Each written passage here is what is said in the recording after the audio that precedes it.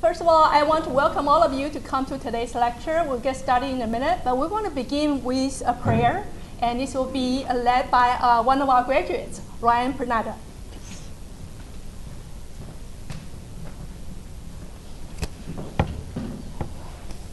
Let us put ourselves in the holy presence of God.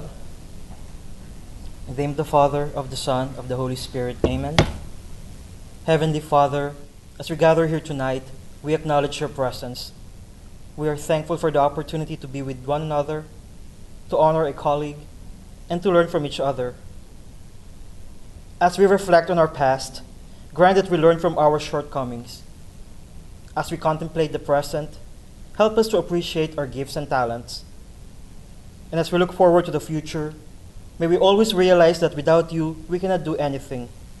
You are the source of all knowledge, and as students, educators, librarians, and information specialists, we are just instruments. May we continue to be messengers of the truth, and may we be of service to our fellow brothers and sisters. We ask this through Christ our Lord. Amen. In the name of the Father, of the Son, of the Holy Spirit. Amen.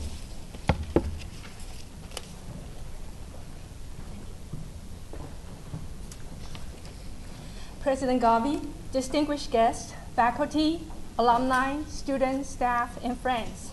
Good evening and welcome to the 22nd Elizabeth Stone Lecture of the School of Library and Information Science. We are deeply honored today that President Garvey is able to join us. I will say a few words about SLIS and the event tonight, and then I will invite President Garvey to speak to us. This year, as you know, we celebrate 100 years of our endeavor in library education and 30 years as a school. It all started in 1911 when a number of the librarians from DC Public Libraries started offering courses in the summer at the Catholic University of America. In 1981, we became a school because of the vision of Dr. Elizabeth Stone. And since then, we have dedicated ourselves to the development of leaders with strong professional ethics and a commitment to a more just and compassionate society. 30 years later, our curriculum has evolved dramatically to address the changing needs of the society. We offer religious institutes and digital collection courses to help Catholic organizations manage and provide access to their records and artifacts. And one of the very exciting news, a new development this particular year, is that we are taking our students to Rome. And we will have our students there to study the Vatican libraries and archives and see how they are using digital technology to promote research on the teachings of the church and to promote appreciation and understanding of the work of the church. We have made a lot of progress at SLIS, and many of those progress are documented in the booklet you have that we created to celebrate our anniversaries. Over the years, many of our graduates have become movers and shakers in public libraries, academic libraries, school libraries, federal libraries, and other special types of libraries. In addition, our graduates work in dioceses, religious houses, archives, federal agencies, news media, and other information-intensive environments. If you take a look around you and look at the neighbors, you will agree that we have produced many, many strong leaders. And many of them have made significant contribution to the field of library and information science. And together, we have made much progress in advancing knowledge, providing service, and extending discovery for the nation and the world. This year, we began celebrating our anniversaries through a whole series of events last fall. Dr. Carla Hayden kicked off the celebration last September with a talk on challenges and opportunities for public libraries. And that was followed by a panel of luminaries, the top leaders of the field, in October. And that included Ann Caputo, Maureen Sullivan, who is now the incoming president of ALA. We also had Susan Hildreth. She is the director of IMLS. And they talk about the future and opportunities for the field. In addition, last November, we had Mr. David Ferriero, the archivist of the United States, coming to our school to talk to us about the National Archives and their endeavors, as well as the importance of records management for the nation. And then in February, we had Ms. Roberta Schaefer, the Associate Librarian of the Library of Congress, coming to us to talk about LC's effort to engage the community and make its resources available to the general public. And by the way, Ms. Schaefer is one of the longtime supporter of our school, and she even taught at our school. And it's because of her effort in reinvigorating our law librarianship that we now hold the #2 position in terms of ranking in the nation. So thank you, Roberta. And now, as we go through all these wonderful presentations, finally we come to tonight. And tonight, we are having Dr. Deanna Marcum to really bring us to the conclusion of this year-long celebration. Dr. Marcum is quite knowledgeable and highly respected in the field. And tonight, she's going to talk to us about digital leadership. I know we are in for a treat. So, in a few minutes, we will have an introduction of Dr. Marcum and begin the speech by her. But before that, I want to invite President Garvey to the podium. We are deeply grateful that President Garvey joined us tonight. President Garvey became the 15th president of CUA in June 2010. Since his first year, he has encouraged the CUA community to examine the connection between intellect and virtue. What resonates most for me is his view that at the university, we not only convey knowledge, but also help with the development of a whole person. President Garvey is a careful thinker and has a lot to share with us. So without further ado, please join me in welcoming him to this podium.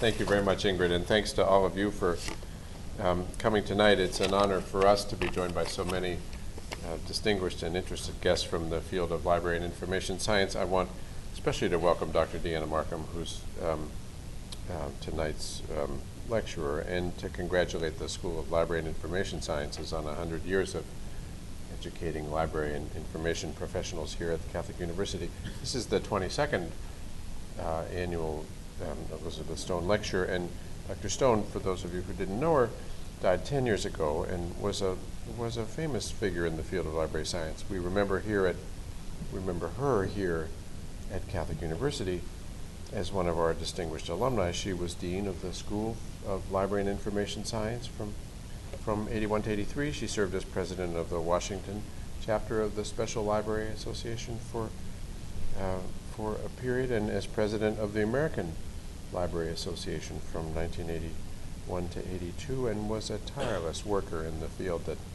tonight's attendees are all working in. Last fall, as Ingrid mentioned, in celebration of our centennial here, we hosted a panel of the field's luminaries, and they had a fascinating discussion about the new challenges in the field that you all experience, as well as some of the exciting possibilities that technological change has brought about. When Benjamin Franklin and a group of his friends established the first lending library in the United States in 1731, it was a very different world where that library professionals were concerned with. The pool of resources and the cultural community that he and his friends formed served the purpose of increasing access to information. There weren't many books in those days. If somebody had a library that was this big, it was a big deal, and people shared them with one another, and having a book or just having access to a book was a precious thing. Today, in some ways, we have almost the opposite problem. We have sometimes, there are people who still lack access to information, but sometimes today we feel as though we have too much of it. Information about anything is just a Google search away. During dinner I was talking with Carla Hayden about how in my class in constitutional law that I was teaching one year at the law school where I used to work, I began a sentence by I was teaching a case, National League of Cities, about the regulation of the hours of police and firefighters, and I said, I don't know how many policemen there are in the United States, and somebody said 53,289. You can get it just like that. It's just a Google search away, and journals and publications that used to spend weeks in transit between the publisher and the reader are now available online, and even when we don't go looking for it, it shows up in our inboxes on Facebook or Twitter accounts or instant updates of one kind or another. But this kind of greater access to information comes with cost as well as benefit. The problem for us nowadays is to make the information that's good and useful available and filter out the bad information that gets in the way or is distracting. And coming up with useful, effective, and innovative ways of doing that is one of the challenges that professionals face nowadays. One of the points made during this event that we held last fall by the president-elect, Maureen Sullivan, during the discussion has stuck with me. She said that libraries have always been an integral part of the communities that they represent. And like a university, a library reminds the community that learning really matters, that it's a really important thing, that the face of library and information science has changed a lot in the half century since Elizabeth Stone received her degree, and it's changed way more than that in the 280 or so years since Benjamin Franklin started the library company. But I think the core belief in what libraries represent to us, the value of learning, is something that endures throughout this. So before we hear from Dr. Marcum, I'd like to say just one more word about another of our professors. Matilda Rovelstad was a professor of library science at Catholic University for 30 years. She received her Master of Library Science here in 1960 after immigrating to the country from Germany. And for 3 decades, she taught courses in international librarianship, a subject with which she was by nature and upbringing prepared to be well acquainted. In 2004, the year her husband Howard died, the Rovelstads gave us a substantial gift to support academically qualified students in library and information science. And when Dr. Rovelstad died herself in 2010, she left us a bequest directed to the already established scholarship. And today the fund has a balance of $1.4 million. And we use the earnings to pay tuition for our best students here at the school. So with us here tonight is Lisa Sway, who is Matilda and Howard's daughter, come all the way from Seattle, Washington for this event. So I'd like to call her up just for a minute to receive this token of our appreciation for everything that her family has done for us here. So this is the Catholic University of America honors Matilda and Howard Rovelstad, Lisa Sway, in recognition of your outstanding support for the School of Library and Information Science April 20, 2012.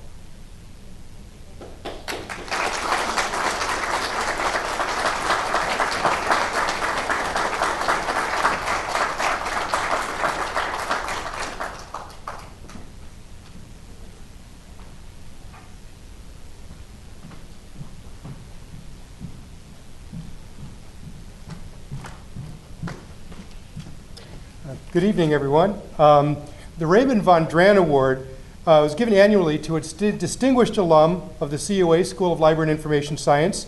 It was instituted in memory of Raymond von Dran, who was the second Dean of Library and Information Science at Catholic University, following Elizabeth Stone from 1983 to 1987. Von Dran was a leading figure in library science and in reinventing the traditional library into what are known as iSchools. And his focus of his attention was, forgive me, the focus of his attention was on the pervasive influence of information science in contemporary life. It's said of him that he was truly a dean among deans, a natural leader who inspired others to use their talents and energies to improve the world. The award this year will go to a SLIS alumnus who, through his contributions and professionalism, has exhibited qualities that von Dran himself was noted for throughout his career: innovation, collaboration, and leadership. It gives me great pleasure this year to award the 2012 edition of the Von Dran Award to James Patrick Timoney. Won't you come up? I'd like to say a few things about you.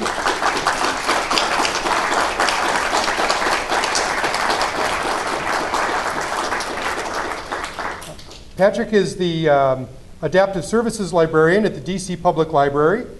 He is, this is the first time in a number of years that the Raymond Von Dran Award has gone to a public librarian, and we're all very impressed with the work that he's done, and we're inspired by his good work. I'm going to hand you this right now. In addition to his early career work at the MIT Electronic Research Society Hackerspace and the MIT Media Lab startup, his academic credentials are from Franklin and Marshall College, Catholic University SLIS, and an adaptive technology certificate from Cal State Northridge. Patrick works one-on-one with library users who are blind, have cognitive issues, dexterity issues, low vision, aphasia, difficulty vocalizing, and hearing loss. He works with those who have intellectual disabilities, including autism, to develop accommodations and learn how innovation occurs in this environment.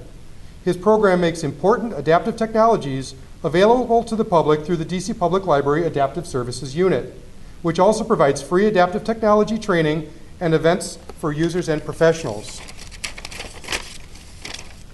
Patrick works to provide free refurbished computers with adaptive software, employment training with funding, and also a calendar that is a model for libraries worldwide. You want to speak with Patrick about his interests in mobile gestural device accessibility, remote participation, telephone system access to information, adaptive sports and recreation innovation, and business incubation. Patrick is in an ongoing collaboration with the FCC to develop library services solutions initiated at accessibility hackathon-like events involving multiple organizations nationwide, with much of the work planned in the DC Public Library.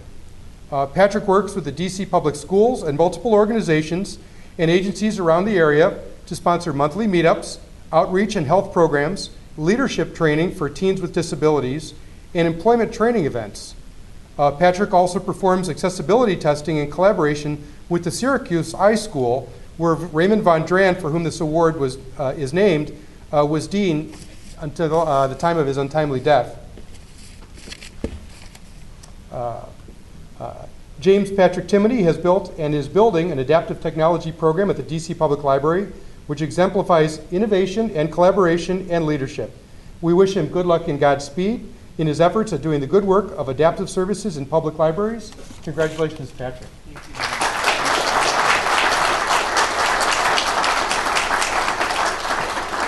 I believe Patrick has a few words about the Adaptive Services Unit. Thank you. Thank you, Rob. Thanks, everyone. I just have a couple of things to say.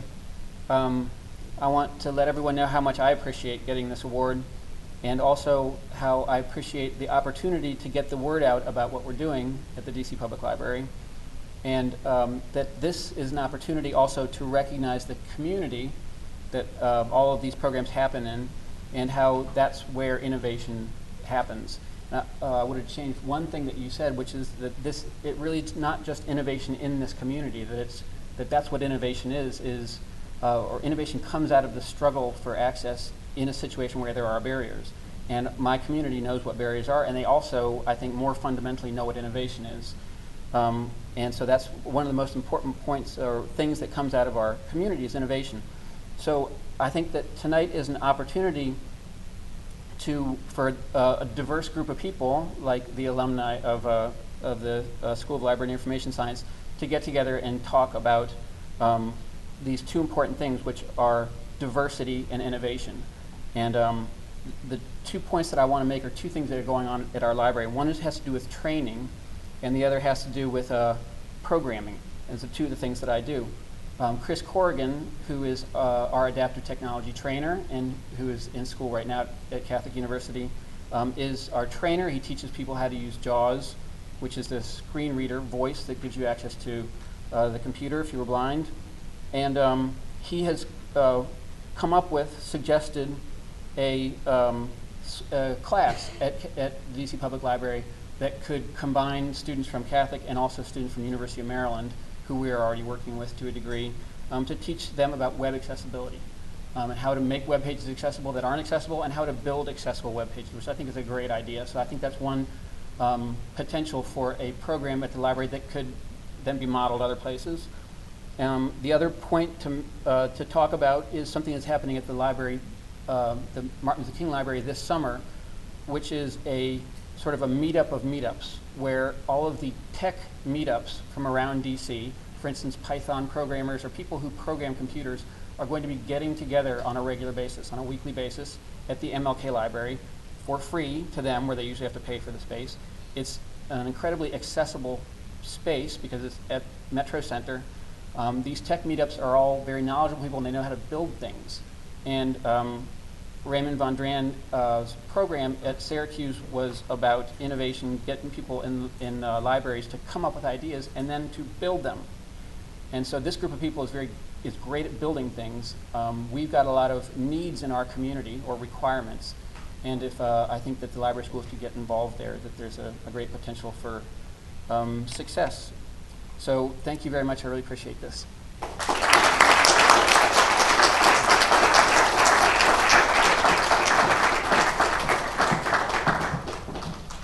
Good evening, everyone. My name is Robin Foltz. I'm the president of the SLIS Alumni Board, and I just, on behalf of the board and of SLIS, I want to thank you all for coming tonight. Beyond that, I don't think anyone is particularly interested in hearing me talk, so I'm just going to welcome Deanna Marcum up to for a presentation. She was a former dean of SLIS and has always been a friend of the school, and we're thrilled to have her here to speak to us tonight.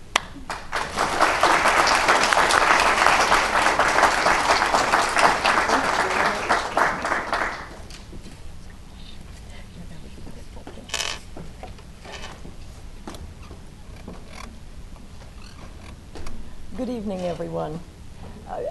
Sound okay in the back? Okay, good. I really appreciate seeing a crowd on a Friday evening. There are many things you could be doing tonight other than listening to a lecture on digital leadership, but I'm delighted you're here, and I'm very pleased to be taking part in the school's centennial celebration. I very much appreciate Ingrid's invitation to be the Stone lecturer tonight, and really admire what she has done to make the school more visible, thank you, during this centennial year. I think that has been extremely helpful. And I'd also like to thank you, President Garvey, for your support of the school and the work that the school is trying to do. It means a great deal to all of us to know that the program that has been so important to the library community for so many years is continuing to be supported. And on a very personal level, I'm so pleased to have had a little part in this school's history. I'm very proud of what we did when I was here. Well, being invited to give the Stone lecture gives one license to focus on a topic that means a lot to him or her. So I've taken this opportunity to talk about leadership in the digital era.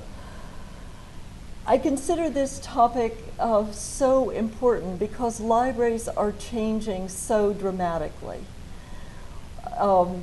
President Garvey talked about the differences between the library Benjamin Franklin created and what we have now. It's almost incomprehensible, the changes that have occurred. And so I spend a lot of time thinking personally about what kinds of leaders we're going to need to be successful in the digital era, just as we've been successful in the print era. And as I say the words leadership development or digital leadership, I'm reminded of the leadership provided by Elizabeth Stone for so many years of the school. Some of you in this room were fortunate enough to know her, and anyone who knew her remembers that she was a force of nature. There's no other description of her. If Betty asked you to do something, you did not take that as a request, you took that as a demand. And she made things happen. She loved this school as she loved members of her family. And I'm also reminded of my dear and also now departed friend, Matilda Rovelstadt. Though different in so many ways, and in many ways you can't imagine two women more different, I believe the sheer willpower of these two women, one is the dean and one is the most rigorous faculty member, kept the school alive through its dark and its bright days. I'm sorry that Ann Stone Crow, Betty's daughter, is unable to be here tonight. She's such a friend of the school and such a stalwart supporter. But she's at the Kennedy Center in a performance tonight and can't be here, but she certainly sends her best wishes to the school. And I also want to acknowledge Lisa Sway, who has come from Seattle to be with us. To both of these daughters, they've played such an important role in keeping these flames alive, and we're grateful to you. So Betty Stone and Matilda Rovelstadt were towering figures in their day, which was certainly a pre-digital era. I suppose Betty used a computer at the end of her career, although I'm not sure of that, but I suppose she did. Matilda tried to learn to use a computer after she retired, but I think her language got a little rough when she was describing this thing over here that proved to be a great source of annoyance, and she returned to her beloved typewriter to write her papers and to write letters. But each of these women, in an entirely different and individual way, was very much focused on leadership for the profession. So I'm going to try to channel them tonight and think with you about what our leaders in the digital era must model for the next generation. And I suppose the first question is an obvious one. Is digital leadership any different from any other kind of leadership? What's special about digital leadership? Well, I started thinking about this because I believe that this era is so different. The way we receive communication, the way we send communication, the way we think about our organizations is so fundamentally different that I decided to consult the management literature to see what management specialists have to say, if anything, about digital leadership. And I hope they can help me understand just what is required. And what became clear is that different eras have produced very different kinds of leadership with different patterns of hierarchical authority, different skill sets and attitudes, and different views on roles and responsibilities of institutions. In this transitional period in which we live, we are experiencing significant changes, potentially as far-reaching as the transition from agricultural to industrial societies. We are in the early stages of a transition to a post-industrial society, a digital society, and leadership patterns, and indeed the institutions we know best, are beginning to reflect that transition. James McGregor Burns, a renowned management expert, and his collaborators write, and I quote, "The new society, variously called information society, knowledge society, or network society, is marked by 4 key structural changes reshaping leadership. First, the digitalization of information and communications technology that is rapid and far-reaching. Second, accelerated globalization. Third, a shift toward knowledge as the central factor of production, in other words, from brawn to brains. And finally, more distributed, less hierarchical organizations with greatly accelerated movement within and across organizations and sectors. In this highly dynamic environment, leadership and innovation and adaptability are critical. especially the leader's capacity to channel the right knowledge to the right people at the right time in the right place. Those of you who have degrees in library science must recognize that this last phrase is Melville Dewey's phrase for what libraries should do for people. Get the right book to the right user at the least cost. I think you will agree that these changes are not confined to the business world. Libraries are also challenged in a dramatic way to deal with the demands of our users as technology allows us to make more materials available directly to the user rather than forcing them to come to us. Accelerated globalization is a factor that has been acknowledged only in the last few years, although I would have to insert that Matilda Robelstadt understood this from the very beginning. But everyone now agrees that information knows no boundaries, and the library materials that are made available digitally are critically important to people all over the world. The rapid dissemination of information is surely a big factor in the Arab Spring that we saw recently. Education for the ordinary citizen in China or India or Africa is at least a possibility because of the information resources that libraries have made available digitally. I would characterize the brains not brawn factor in library terms to be our shift from processing materials to delivering services directly to our users. Instead of preparing detailed cataloging records to enter into our own online catalogs, we are more likely to invest in services that our users really want. Specialized and individualized help when they can't find what they want in a Google search, access to more electronic journals and databases, online reference services, such as real-time services when the library is closed.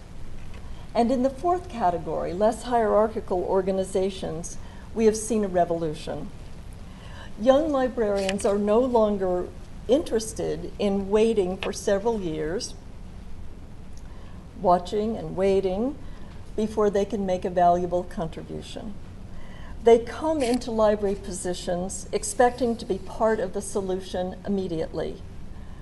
Most libraries have responded in part to the demands for new professionals and in part to budgetary pressures by flattening the hierarchy.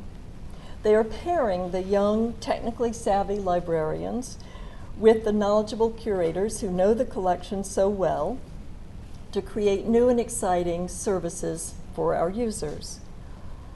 More collections are being digitized. More faculty and students are involved in the decisions about what the library's priorities should be.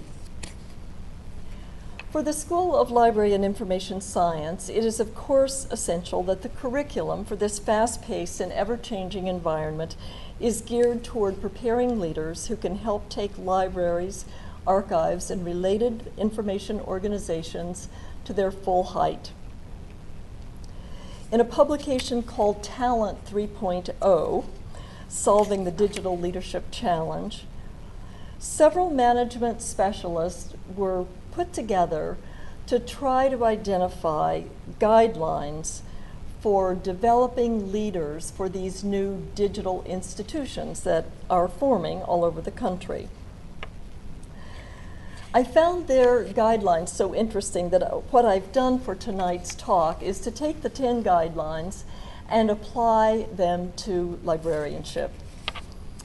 To understand the demands for digital librarianship, they conducted a comprehensive study of successful digital organizations, and successful as defined in business terms. That is, they met their mission and they achieved profitability. They found 10 surprisingly consistent practices among these digital leaders, and so I am going to try to apply these to libraries, and we'll see where that takes us.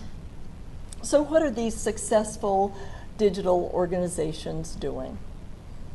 One, they're building a comprehensive digital strategy that is shared broadly and repeatedly across the organization. This may be one of the biggest challenges for libraries. It is common for the library director and for a few of the managers, and maybe a special unit over here somewhere, to have a vision for the library's digital future. Far too often, though, the other librarians in the organization continue to do their work in the belief that what they are doing are the core functions for the organization, and the digital work is in addition to the core. We are no longer waiting for the digital revolution to happen. It's here. Print collections continue to have enormous scholarly value, but students are seeking digital information when they want it, on any device, from anywhere. I've just returned from an international conference in Italy, where it was cold and rainy, by the way, so it's not quite as exotic as it sounds. But there was a librarian there from the University of Ghent who made what I thought was an astounding statement. She began her presentation by saying, "I am a humble librarian. I became humble when I saw what Google can do." And although librarians try to assure themselves by noting that Google is a commercial organization not focused on the education of students and the general public, that defense hardly holds up. In study after study of user behavior, we see that students, and now faculty as well, begin their information searches by typing words into that simple Google box. Even the name recognition of the Library of Congress doesn't help in this situation. Of searches done of the Library of Congress's website, 89% of those searches start as a Google search. So we as librarians have a lot of work to do. The ease of searching, and yes, there are problems with too much information in the results. Google delivers what we librarians have always wanted to accomplish: delivering information to our users as seamlessly and as quickly as possible. It's easy. I believe that libraries must now consider how to define their services and their value in the Google environment. I believe that's our work today.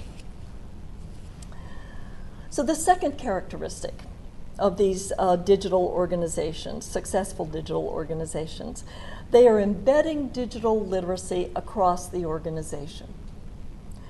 One of the primary reasons that most of the staff consider digital librarianship to be a nice add-on that is not, they're not entirely fluent in digital librarianship. They're still uncomfortable with it. For curators and subject specialists, this means knowing as much about the digital resources as they know about print books and journals. It means that they know which websites contain rich and authentic scholarly information. It means knowing how scholars use blog sites and websites to convey important research findings. Understanding where the digital resources can be found is in and of itself insufficient. Librarians need to know how to identify, acquire, and preserve digital resources. It is more complicated than acquiring and storing books in our collections. Our digital acquisitions require complex intellectual property rights negotiations. Adding these materials to the library's collections will require technical know-how and a technical infrastructure that is robust enough to support digital storage and preservation. The library schools across the country are fulfilling a vital role by preparing new professionals with these skills, but those who have been working in libraries for many years may need to learn these skills. And I hope that our schools are also preparing students to be mentors to their older colleagues so that our students with these technical skills can actually help those who've been at work in libraries for a long time develop this digital literacy that is absolutely essential. The third characteristic, renewing focus on business fundamentals. In the print world, librarians have been concerned about proper cataloging of books and journals so that their faculty and students, or members of the community in the case of public libraries, would know what they can find in the library. In the digital environment, our users are just as likely to find digital resources through a Google search, and therefore we need to find ways to embed digital materials into our legacy collections. By fully integrating these resources, and at the same time giving currency to our traditional mission, we see that we are fulfilling the new role of libraries. And we must be honest about the changes that are taking place. Students use the library as much or more than ever, but most students are using the library remotely. And we need to look in terms of our business practices at how we are investing, while we are investing in electronic resources, and students are accessing those remotely. Let me see if I've broken the equipment.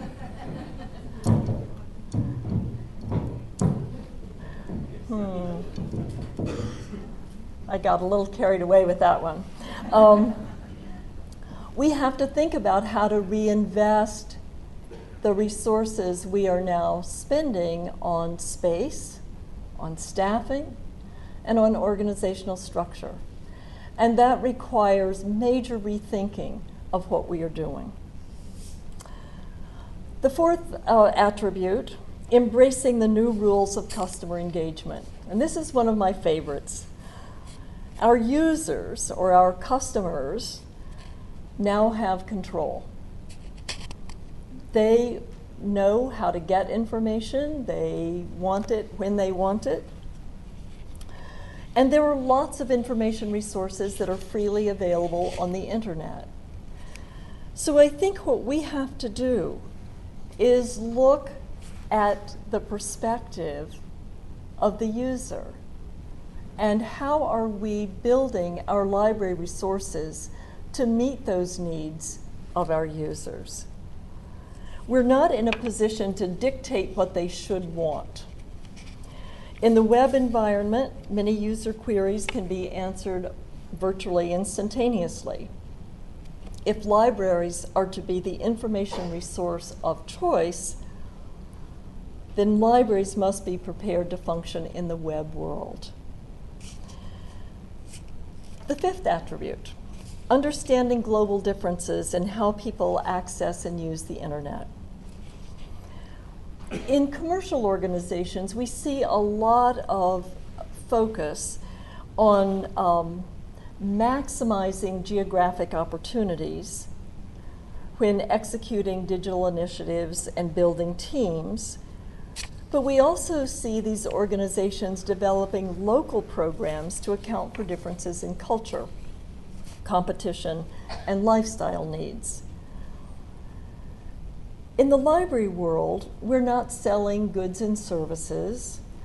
We don't, with the exception of the Library of Congress and a few other libraries, there aren't remote locations for most of our libraries. But we are providing services to a vastly diverse population. And in the digital world, we have wonderful opportunities to think more deeply about how we can tailor those services to meet those differences. The sixth attribute, developing the organization's analytical skills. Over dinner tonight, before this lecture, we were talking about how data has become the currency of success in a technology-driven world. Commercial organizations will be able to extract and apply insights from data to stake out a distinctive market strategy, find the best customers, and charge them the right price, provide exceptional customer service, and create relevant marketing programs. Our challenge is different. Instead of relying on past practices, the digital leader will rely increasingly on data-driven decisions. We will develop user services based on the data we have about how they use our existing services. And when we are designing new services, we will use the information we gather from our potential users about what it is they want. The seventh attribute, focusing on the customer experience. When I was the associate librarian at the Library of Congress and we were developing a new strategic plan, we decided that we would take a look at that plan from the perspective of what our users would want from us. And that took a lot of different forms. It was a different conversation for us. But one of the things we talked about, and it's just such a simple example, we realized that we were closing the library on holidays, which may be the best time for many people who don't now use the Library of Congress to come to it.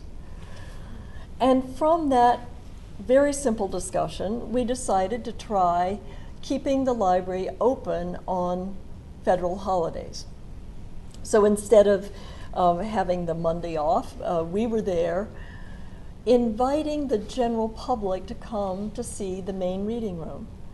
It's closed to the general public. It's for scholars. And when we began to open the main reading room to the public for special tours, it was amazing what happened. Thousands of people were coming through on each of these holidays. Most of them had never been to the Library of Congress, didn't know they could come to the Library of Congress, and left inspired with the majesty of this beautiful main reading room, inspired with the ability to sit in a chair where a scholar usually sits. And we don't think about that very much, how profoundly moving that is for people who haven't had such an experience. And this simple change brought not only a lot of visitors to the library, it brought new users, because a lot of people realized, they were working on research projects. They had a need to use the Library of Congress, so it was just a powerful example of what can happen if you think about the user's perspective instead of our traditional perspective.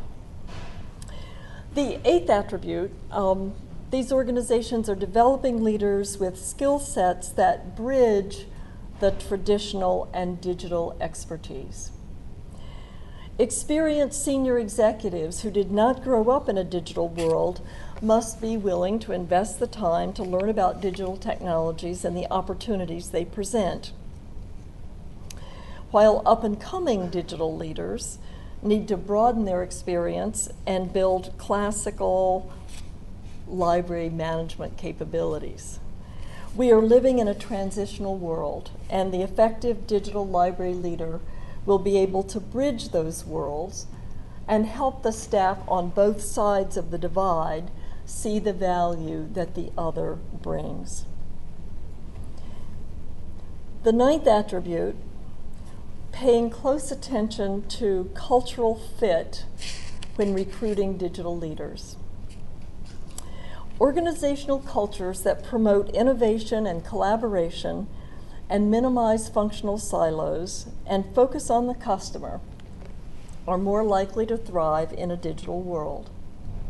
Libraries are compelled to find and empower leaders who can advance digital objectives given the pace, values, intensity, structure, and decision-making processes and roles of the digital in our libraries. And these leaders must be willing to jolt the entrenched cultures when necessary. Ideally, the jolt would be inspirational rather than threatening, but jolt is what we need to understand the importance of digital technology in our libraries today.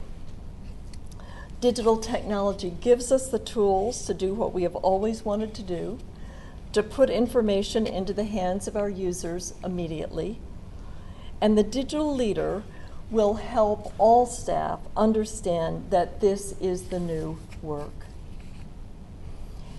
And finally, the 10th attribute, understanding the motivations of top talent. The simple reality is that the best digital talent is still in short supply and in high demand. Libraries need to cultivate these leaders and make it attractive for them to stay in an organization that is trying hard to become digital. To do this, there must be a clear digital strategy for the library's development, but most of all, there must be an entrepreneurial culture that values experimentation and creativity, and a reporting structure that empowers leaders with digital skills.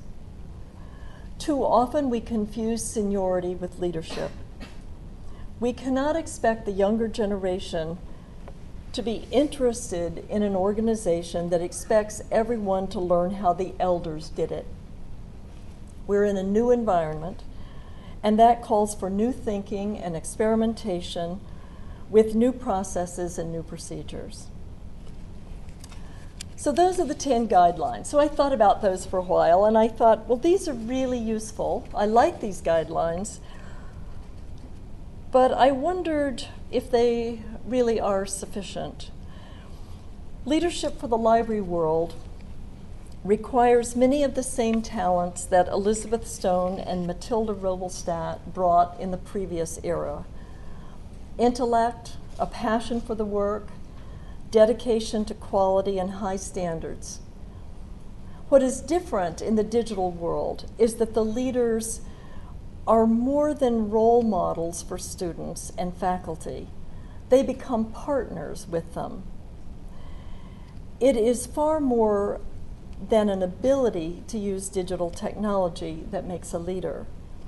Personality, of course, helps, but it's not personality alone either. Digital leaders are distinguished from non-leaders by their different combinations of skills, attitudes, knowledge, and their professional and personal experiences. Leadership must be driven by unique attitudes that are appropriate for the distributed digital age. Digital leaders must be flexible and adaptable and possess wide intellectual curiosity and a hunger for new knowledge. They must be willing to see value in sharply different perspectives and be comfortable with uncertainty. And like all leaders of all times, they must possess a real passion for what they do. They look globally for solutions and challenges and also hunger for constant learning and insist on constant learning from their collaborators and followers. They maintain a more egalitarian and results-oriented approach than earlier leaders actually needed. If Elizabeth Stone were with us today, she would have fully embraced digital technology. And if Matilda Robelstadt had been born in a different era, she too would realize that students today must live and work in a digital environment, and she would insist that they do their digital work superbly, even if she didn't learn the digital technology. To be sure, there are important principles and skills that must be embraced and internalized by managers in the digital world. But there are also principles and values regarding leadership that are universal and remain with us over time. Great leaders inspire others to be the best they can be. And as I was writing this talk, I couldn't help thinking about my high school librarian, Mrs. Graves. She was a towering leadership figure for me. And she was certainly not connected to any kind of technology. I didn't even have an electric typewriter at this stage.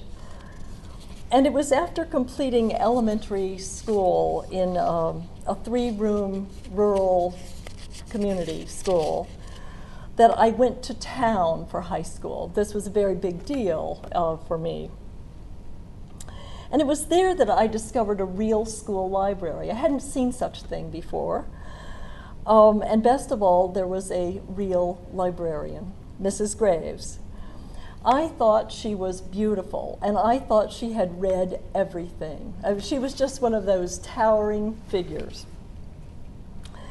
She took a great interest in all of the students, and she recognized in me a real starving for books. And she always had recommendations for me. She always talked to me about what I had read and what I got out of it, and shouldn't I try a little harder and read something else.